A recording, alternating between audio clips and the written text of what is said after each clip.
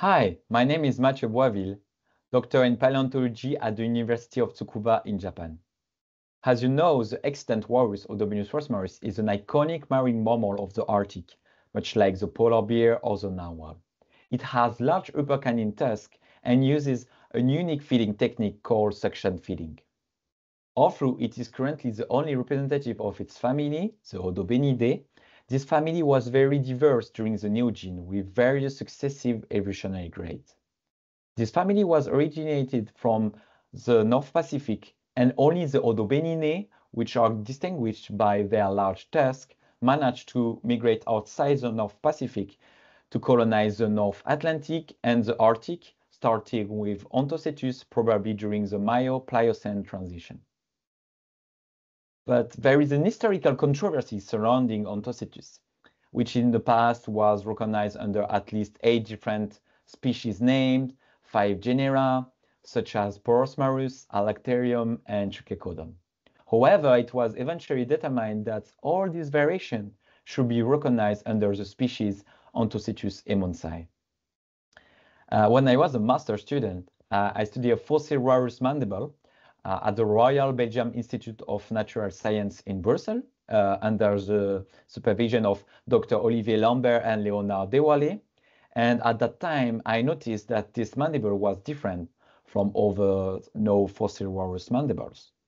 So during my doctoral thesis, under the supervision of one of the co-authors of the paper, Professor Naoki Kono from the National Museum of Nature and Science of Japan, I decided to further investigate these mandibles by performing a detailed description and comparison of these mandibles with those known from Ontocetus emonsai.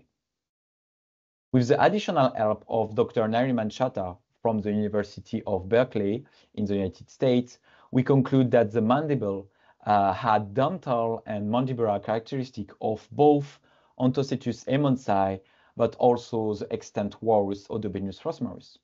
We also include 2 other mandibles found in the North Sea, one of which had already been partially recognized for its mosaic characteristic alongside the holotype mandible found in 1993 in the Norwich Crag Formation of Eastern Bavens locality in the United Kingdom.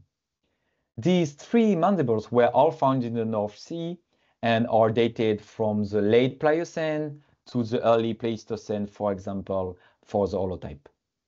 Ontocetus was already present in the North Sea from at least the early Pliocene, after having colonized the east coast of the United States and later Morocco. On the other hand, Odobenius did not arrive in the North Atlantic until at least the late middle to early late Pleistocene.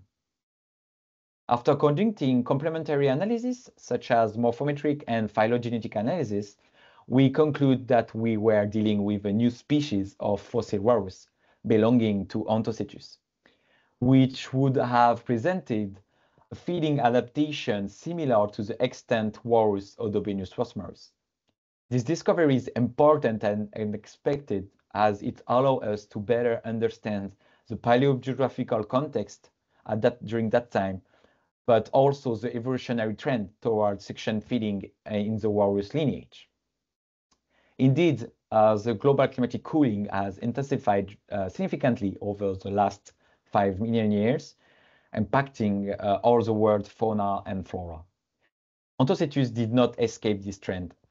Being warmer tolerant, it migrated from the North Pacific to the North Atlantic during the Middle-Pliocene transition, colonizing along the east coast of the United States before moving to the North Sea and Morocco during the Pliocene, undoubtedly influenced by successive glacial and interglacial cycles. Unfortunately for Ontocetus, global climatic cooling intensified further at the beginning of the Pleistocene, leading to speciation toward suction feeding to cope with this cooling. However, the bottleneck it faced in the North Sea, along with polar ice cap expansion and change in the mollusk fauna it prey on, led to its extinction.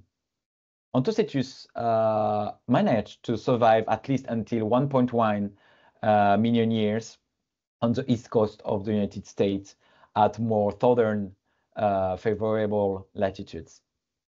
But later, towards the end of the Middle Pleistocene, Odobenidae exploited this climatic cooling to colonize the North Atlantic and filled the suction feeder ecological niche in the North Sea left vacant by Ontocetus.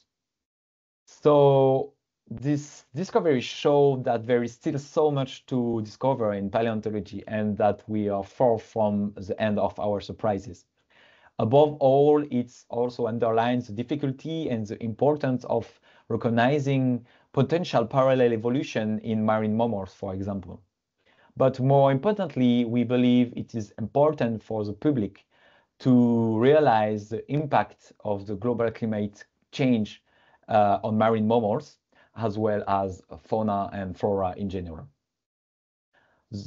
Indeed, the extant walrus is strongly impacted by human activity, whether it be hunting or global warming, affecting its habitat and thus its prey.